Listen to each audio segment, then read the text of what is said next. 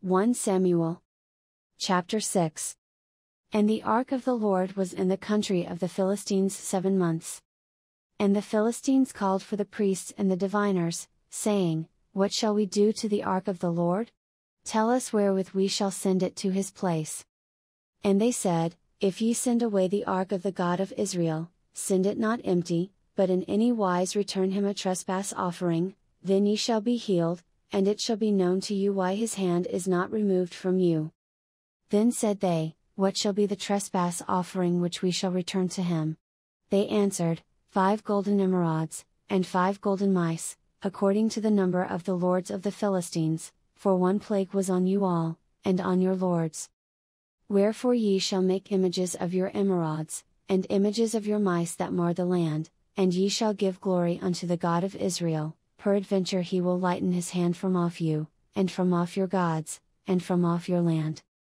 Wherefore then do ye harden your hearts, as the Egyptians and Pharaoh hardened their hearts? When he had wrought wonderfully among them, did they not let the people go, and they departed? Now therefore make a new cart, and take 2 milch kine, on which there hath come no yoke, and tie the kine to the cart, and bring their calves home from them.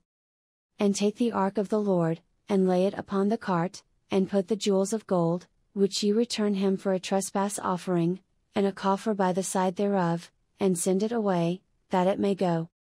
And see, if it goeth up by the way of his own coast to Bethshemesh, then he hath done us this great evil, but if not, then we shall know that it is not his hand that smote us, it was a chance that happened to us. And the men did so, and took 2 milch kine, and tied them to the cart, and shut up their calves at home. And they laid the ark of the Lord upon the cart, and the coffer with the mice of gold and the images of their emerods. And the kine took the straight way to the way of Bethshemesh, and went along the highway, lowing as they went, and turned not aside to the right hand or to the left, and the lords of the Philistines went after them unto the border of Bethshemesh. And they of Bethshemesh were reaping their wheat harvest in the valley, and they lifted up their eyes, and saw the ark, and rejoiced to see it. And the cart came into the field of Joshua, a Bethshemite, and stood there, where there was a great stone, and they clave the wood of the cart, and offered the kine a burnt offering unto the Lord. And the Levites took down the ark of the Lord, and the coffer that was with it, wherein the jewels of gold were, and put them on the great stone, and the men of Bethshemesh offered burnt offerings and sacrificed sacrifices the same day unto the Lord. And when the 5 lords of the Philistines had seen it, they returned to Ekron the same day. And these are the golden emerods which the Philistines returned for a trespass offering unto the Lord, for Ashdod 1, for Gaza 1, for Askelon 1, for Gath 1, for Ekron 1.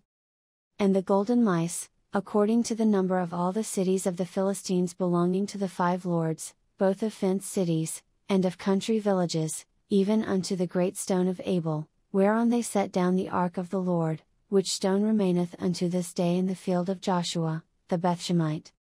And he smote the men of Bethshemesh, because they had looked into the ark of the Lord, even he smote of the people 50,000 and 60 men, and the people lamented, because the Lord had smitten many of the people with a great slaughter.